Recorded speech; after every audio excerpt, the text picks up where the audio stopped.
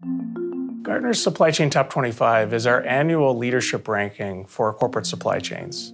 For the end user community, it's important in a couple different ways. One is as a point of external validation, certainly for customers, but also for the investment community, and very importantly for potential talent from universities, other leading companies that they want to bring into the organization. Oftentimes, heads of supply chain are using this as a way of showing that they're leading for their executive committee.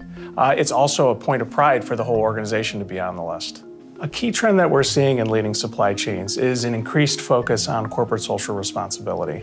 And absolutely, we're seeing a difference between those companies that are really doing this for more regulatory compliance reasons versus those that their companies have built this into their business model, and this is really a part of their supply chain identity.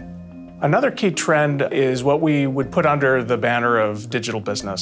So these are companies that have higher artificial intelligence quotients, so to speak. One example here would be a company who's using machine learning to improve how they do demand forecasting. And what they're doing is they're looking at what's in the pipeline and using statistical probabilities and a bunch of advanced mathematics, figuring out what is the probability of what business is going to land, when it's going to land, and even more importantly, when a potential deal might be in trouble, when the sales team might not be aware of that. We're seeing the leaders break even further away from the pack. These are your customers, your competitors. Every year we publish the Supply Chain Top 25 to share the lessons from leaders, to enable you to bridge the gap and make them chase you.